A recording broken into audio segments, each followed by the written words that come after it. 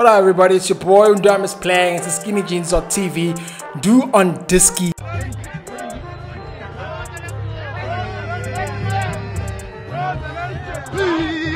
Guys, it's the MTN 8 final. It's Orlando Pirates versus Blomfontein Celtic.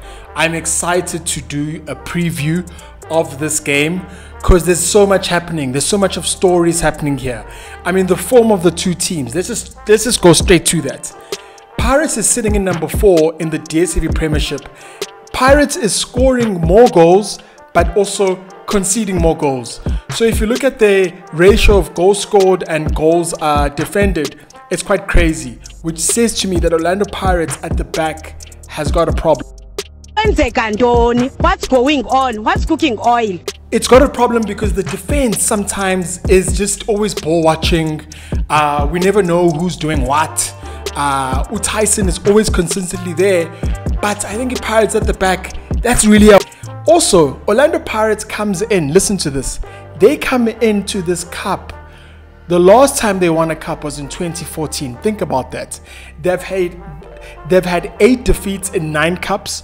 So Pirates has been chasing cups. They've been wanting to win local cups, but it seems not to be happening. 6 years ago, if you're a big team like Orlando Pirates and you haven't won a cup, it's quite depressing.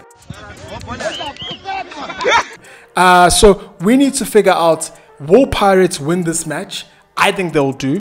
On to Celtic, 14th in the log, and I mean their record is also quite a bit dismal. 4 goals and they've let in 7. But the one thing about Celtic is that Celtic has been in cups many more times.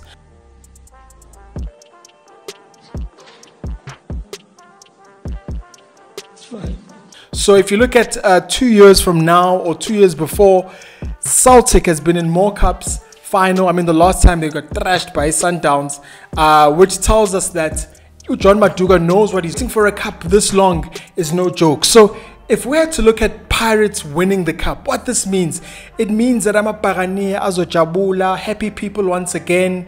It means that the stars that we've been investing in, Abo Vincent Pule, Abo Lepasa, who would have had a great game, and Uzinpa would have been the coach to take Pirates out of the darkness. So the Sea Robbers, I mean, because they've won it, it means that they would have had an amazing time. On the Celtic front, Celtic is going to prove, if they win this cup, that they are very much of a cup side.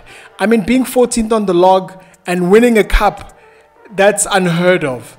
But if Celtic wins it, I think it's going to be a boost. It's going to be a morale. And if you look at these two teams and how they play, it does give you a story that they're going to be scoring more goals, but the defense is going to be the decider. So that's my preview. If I had to make a prediction and if I had to put my neck on the line, I give it to Orlando Pirates. I give it to them 2-1. I think Ulepasa is going to score, but I think Celtic is going to come back and score again and maybe very quicker. I think who's going to score first? I think Celtic's going to score first.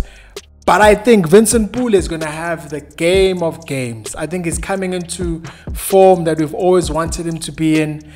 And I really think that Pirates is going to win it.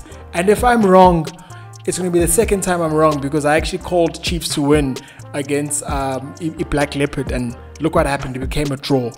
So I hope it doesn't end in a draw. But I really believe that Pirates, this is their cup. I think Pirates fans have been waiting for it. I think Uzinbauer has played it beautifully with the squad selection and having players that have won. The other thing is that Tyson has won cups with Wits as well. So Tyson is going to come and inject new energy into the training room, which is what these Pirates players actually need. On the Celtic front, I think it's just going to be about grinding for a result. I think it's going to be about grinding and making sure that they win. So let me know what you think. NduOnDiski. It's the preview. It's MTN.